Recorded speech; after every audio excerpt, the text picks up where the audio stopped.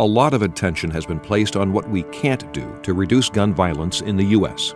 Senators Mark Kirk and Joe Manchin are focused on what they can do, closing gaps in the existing background check system. Today, no background check is required for 40% of gun sales, driving criminals to exploit gun shows and online sellers. Sting operations show over 60% of online sellers would willingly and knowingly sell to convicted felons or the mentally ill. To close the gaps commonly abused by criminals, domestic abusers, and the mentally ill while protecting the Second Amendment rights of law-abiding citizens, this compromise bill will expand the current background check system. Sales and gifts to extended family and loaning personal firearms are exempt from any background checks, same as today.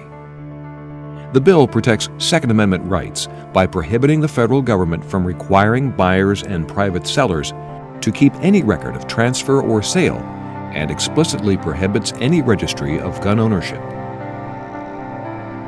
Last week I met with Chicago Police Superintendent Garry McCarthy, who told me that 40% of the guns that the Chicago PD picked up were purchased at a gun show without a background check under this gun show loophole. It will save lives and make it harder and harder for big drug gangs like the Gangster Disciples to rearm. Our amendment, the Public Safety and Second Amendment Rights Protection Act, will create a commission on mass violence to study in depth all the causes of mass violence in our country and our society. With this bill, we have a new appeals process for a veteran to get their full Second Amendment rights, which is just and honorable given their service to the country.